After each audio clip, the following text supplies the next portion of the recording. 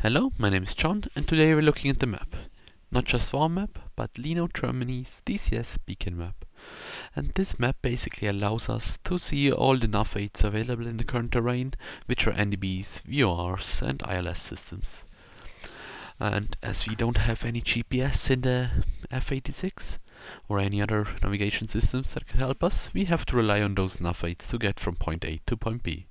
And this is what I want to show you today, how to plan and perform such a flight between those nav-aids. So let's get started. Okay, first things first, let's start with the available navigation systems in the F-86 Sabre. Being such an old aircraft, there's not much to talk about, but we have one system, and that's the ADF, the Automatic Direction Finder. And the ADF can be used to tune into a frequency of a so-called NDB, a non-directional beacon, which is a ground station, and can be compared to a radio station which sends a continuous signal. And the ADF can determine in which direction the NDB is relative to the aircraft. On our map here, the NDBs are marked red and yellow. Red if they're next to an airport, and yellow if they're freestanding. You can see two NDBs in the top left corner next to an airport, as well as in the bottom right corner. And in the middle of the map you can see one yellow mark for a freestanding NDB. And we're going to use those NDBs to plot ourselves a route from the top left corner to the bottom right corner. We will start our flight at the Sukhumi airport. It has two NDBs, one with the frequency of 995 kHz and one with 489 kHz. Then we will head for an intermediate NDB, and it has the frequency of 525 kHz.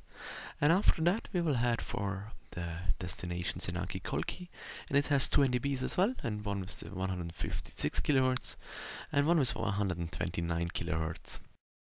And with only a few waypoints, the complete route is quite straightforward. So let's move on to the summary of our waypoints for today. And as you can see, we have 3 waypoints for the flight today, and I only listed one NDB per airport because we only have one ADF receiver and we don't have the capability to listen to the second NDB at the same time, so we don't actually need it for our navigation.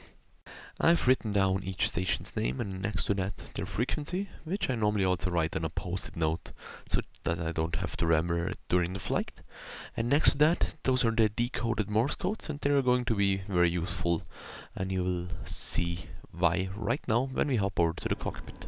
Welcome to the F-86 cockpit, and as you can currently see, we're on Sukhumi's runway 12, and the weather is quite a low overcast, which is perfect weather for radio navigation training, as we're planning to do today. But first, let me introduce you into the different gauges and panels you need to control the ADF system.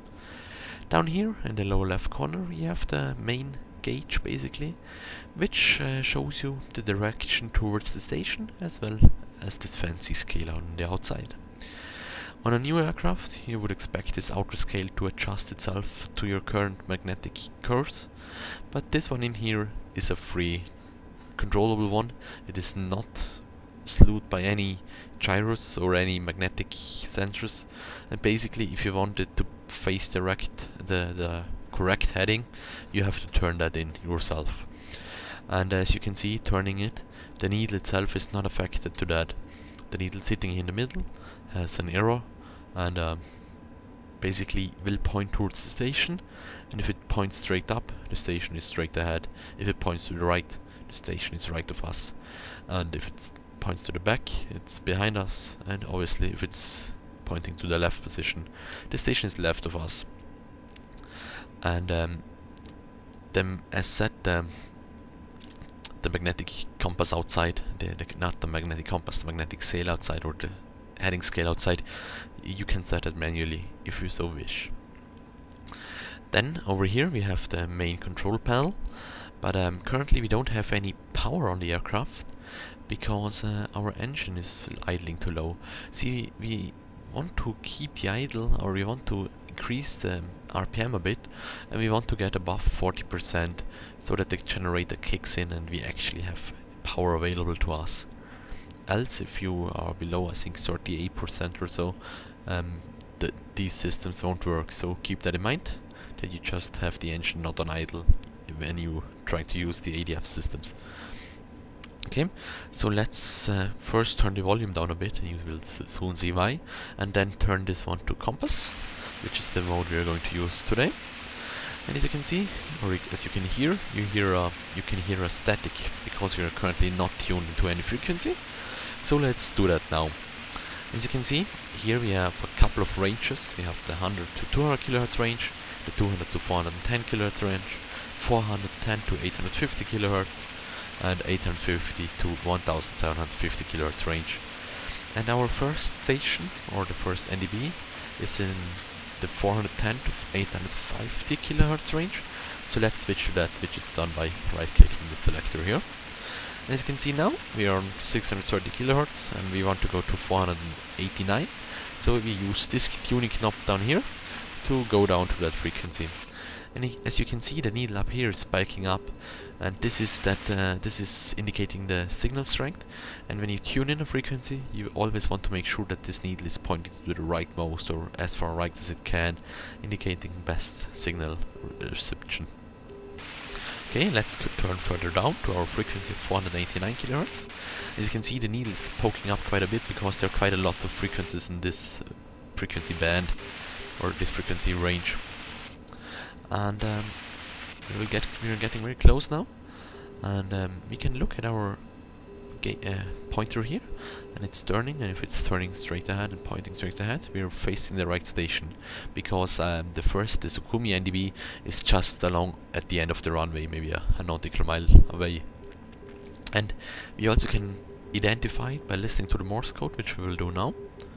And we're looking for short, long, pause, short, short, short, long. So see if it sounds that.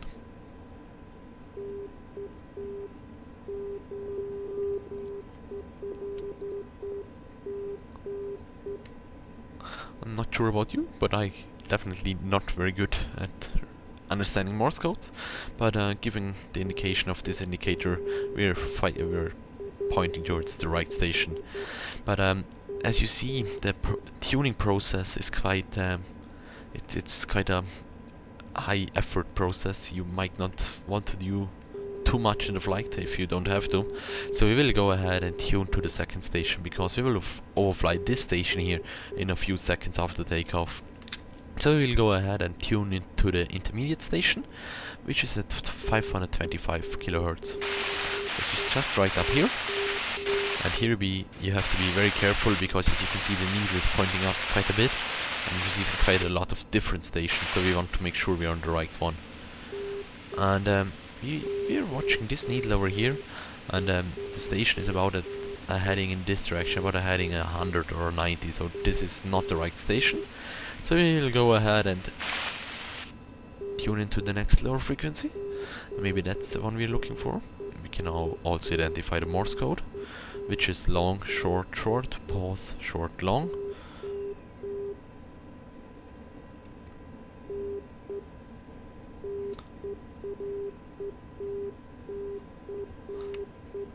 And again, me not being very good at identifying Morse codes, but I'm pretty sure that's the right station. And maybe the needle is a bit off, but the ADF system is quite inaccurate, so you often have to get very close to get an accurate reading, so don't expect anything. But we can see this is pointing in the general direction, and the signal reception will only get better if we take off. So let's do that now, and I will talk to you after the takeoff.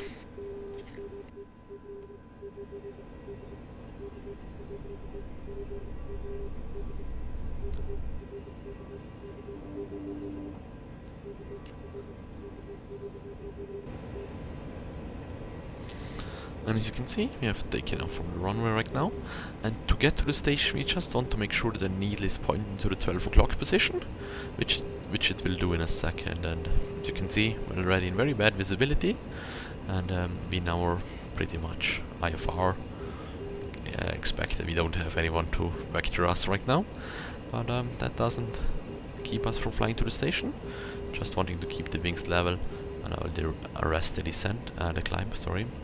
And now you can see the needle is pointing more or less to the 12 o'clock position, and I will speed up the way there because it will take me about 3 to 4 minutes.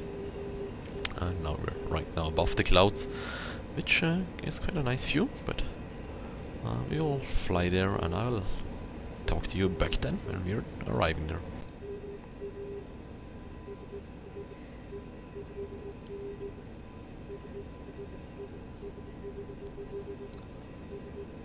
As a small side note, not really part of this tutorial, but I will put it in here anyways.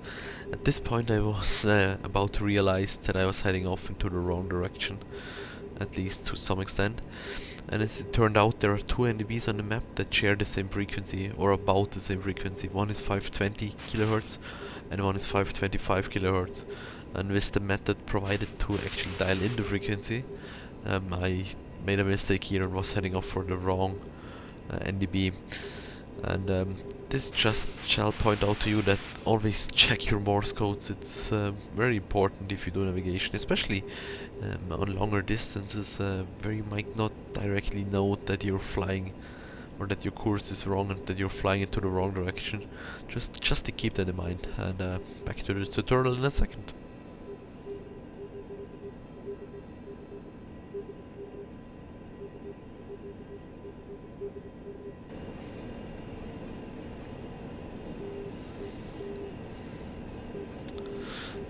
And as you can see, what is about to happen is the so-called station overpass. The needle, currently being a bit deflected to the left, will start to turn very fast because we're passing by very close or over the station. So this is always the indication that you're now past the navigation point and you want to tune into the next one, which I will do right now. As you can see, the needle is moving very fast. This is the indication that we're right in the station. And let's go over here and tune in 156. First we'll switch the range again. Then we'll go ahead 156, that's 15. And that's 156. And we're listening for long, short, short. See if you can hear that.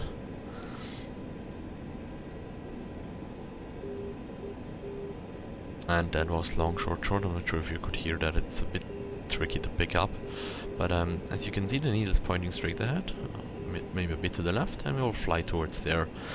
And here again I will time accelerate until I perform the station overpass, and then we will just fly back to the station, descend through the clouds, and we will see where we end up. And normally you could go ahead and calculate where you would have to start your descent so that you don't have to fly over the station and then turn around, but we will do it right this way, just to keep it simple in this tutorial.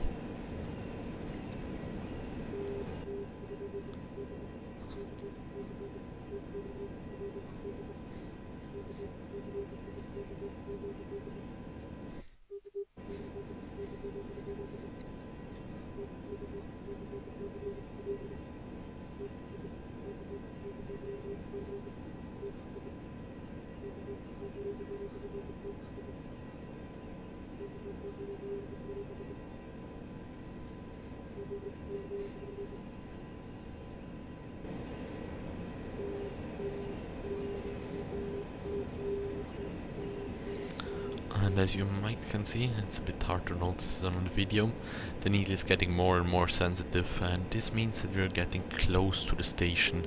So what we actually will do, we'll start our descent right here, and hopefully when we pop out below the clouds in a few minutes or a few seconds, we will be right above the airfield, or at least above the runway center line, maybe a mile out, and the airfield will be hopefully to our left here. And we will see how that ends up in just a few seconds.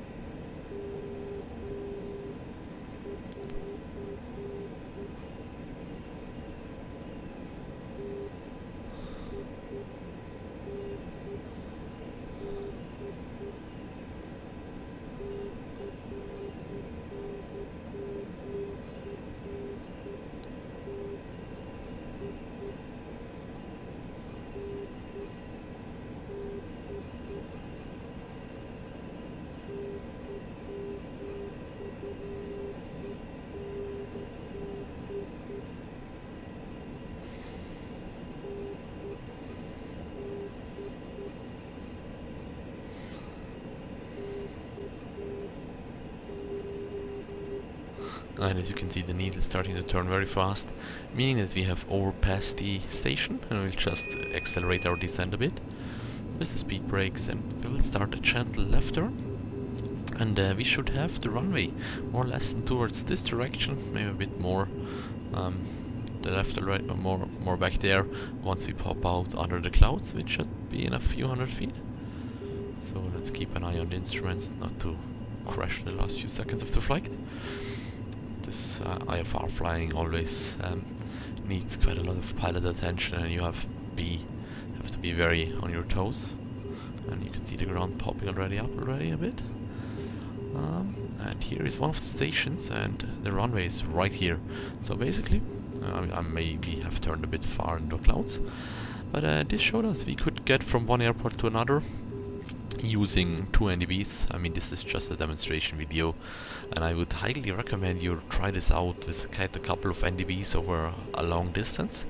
It's quite interesting to do so yourself, and it can be quite a challenge in adverse weather or by night. And I hope you liked this video, and I wish you a very nice day and fly safe. Goodbye.